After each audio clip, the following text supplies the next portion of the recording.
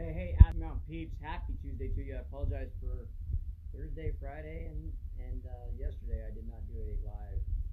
Friday I was out of town. Thursday I just completely got overwhelmed with stuff, and then yesterday I've been doing interviews for customer service representatives, somebody to answer our phones, and so I wasn't able to do it because I was in interviews all day. So we've been pretty busy. Question is, does the cheap little drain cleaners, such as this right here, that you can buy at Home Depot, work? And we're going to get into that here shortly. First of all, if you're watching this live, and you're watching this on Facebook, type in live. If you're watching this on replay, type in replay. If you're watching this on YouTube, subscribe to our channel. Click the little notification bell, and you'll get notified every time we go live. It's usually within a couple hours after we start this live. But we had this great question asked to us, and we hear it all the time. I tried to clean the drain myself before I called you. And 9 times out of 10, the homeowner probably can get it with a cheap little cleaner. But this little cleaner here in particular, the little snake-looking thing here with the little hooks on it, we were asked specifically, does this really work? We see these all the time on TV. We see all the advertisements for these drain cleaners. Does it really work? And the answer is, it depends on the clog. For something like this, a lavatory sink, yeah, it'd probably work. You'd have to remove the pop-up from the sink, and when you remove that pop-up, you'd be able to put it down inside there and pull all the hair out. This would also work on something like the tub right here, where you would disconnect the stop there. You could shove it down inside there and run it backwards, and you could pull hair out of it. These are designed, particularly these ones right here, were designed for hair. And now people ask me all the time, what about Drano? What about putting stuff down the drain, like a drain cleaner? Do those work? My advice is don't use Drano. First of all, the manufacturer has to make it safe enough for when you dump it down there that it doesn't hurt you. And the problem with that is they have to dilute the actual chemical that would work to do that. And so really all you're doing is adding chemical to an already problem that's never going to get taken care of. And there's all these chemicals that claim that they'll clean it out there. Unless you're a plumber and you actually buy the acidic chemicals and you have the full strength chemicals usually don't work. People try it all the time on the kitchen drains. People try it on the bathtub, and then they'll warn us, hey, I put chemical down there. The problem with that is we have to put water in there and then wait 24 hours for that water diluted out to where we can actually safely work on sinks and drains when the chemical's been added. So I wouldn't recommend doing chemicals.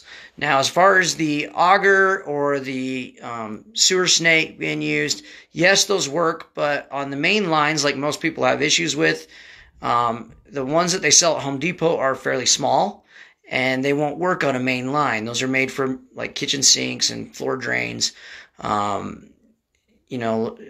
tub drains, minor drains. Those are not designed for main lines. So when you have a plug up and it's coming up your floor drain, that's more than likely your main line. So you would actually need to get a cabled sewer machine. We have several of those now out there. We actually have a new product called a flex shaft, where we can actually do what they call descaling the pipe. And then there's also the hydrojetting or the high pressure jetter, which actually on grease works way better than snaking it. With grease, you'll just punch a hole in it and it drops and it clogs off. But with a jetter, it actually punches a hole in it and then it washes all that grease that's on the sidewall off and out to the drain. So for kitchen lines, restaurants, things like that, sometimes floor drains, depending on what their application is, we'll recommend doing jetting. We do have a little portable jetter that fits underneath the sink.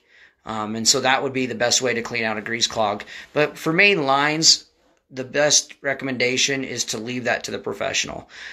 With that, you need a larger drain cleaner. Usually us professionals have cameras to where we can actually see what we're doing with it.